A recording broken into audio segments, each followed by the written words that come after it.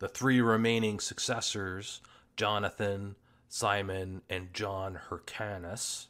Now, Jonathan and John are different people, so we'll have Jonathan and we have John, and I'm going to say John Hyrcanus for John. Jonathan is the most senior brother. He is declared kind of owner and ruler of the rebellion. He reaches out to Rome to try and get some kind of treaty in place. What that means is probably very little, because it didn't really stop the Seleucids from continuing to try and attack the Maccabees and their control over the region.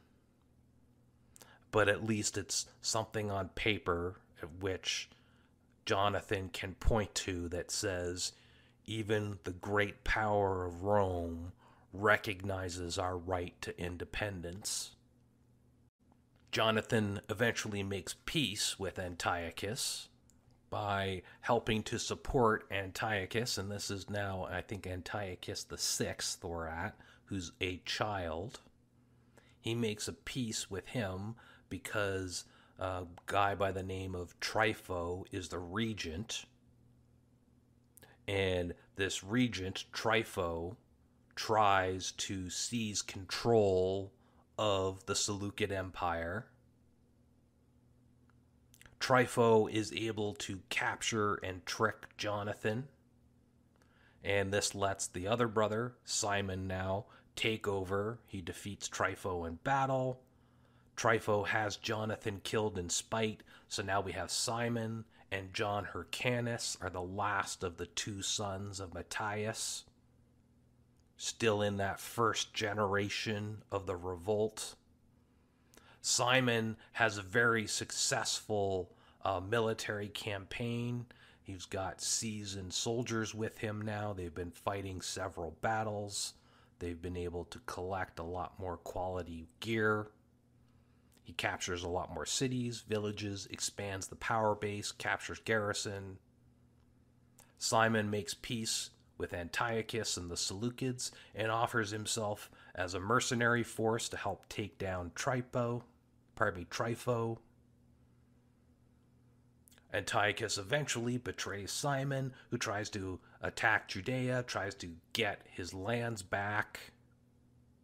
However, Simon, in a set-piece battle, has a definitive battle against the Seleucids, and this is the battle which typically marks the beginning of Jerusalem independence, with Simon Maccabee.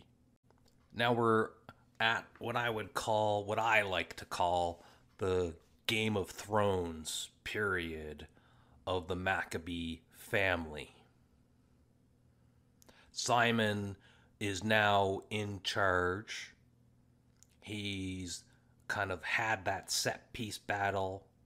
Jerusalem is officially independent, and I say officially in quotes because there is undoubtedly some agreement between the Ptolemies, with the Seleucids and with the Maccabee family and probably other people from the Sanhedrin, the ruling council in Jerusalem.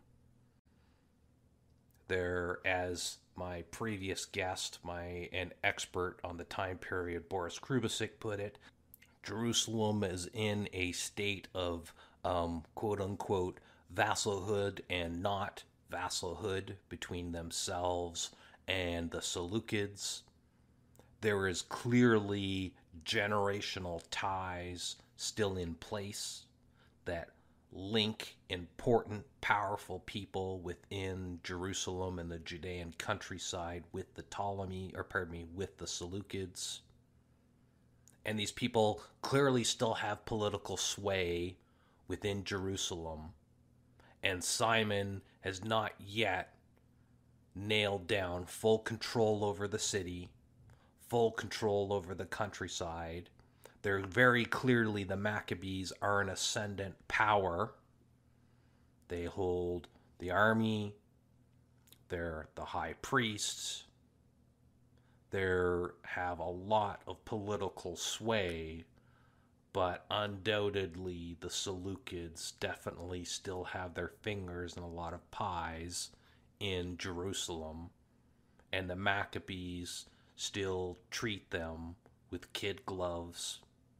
They don't just reject what they say. There is political fallout if they do not, or if they have a disagreement of some severity with the Seleucids.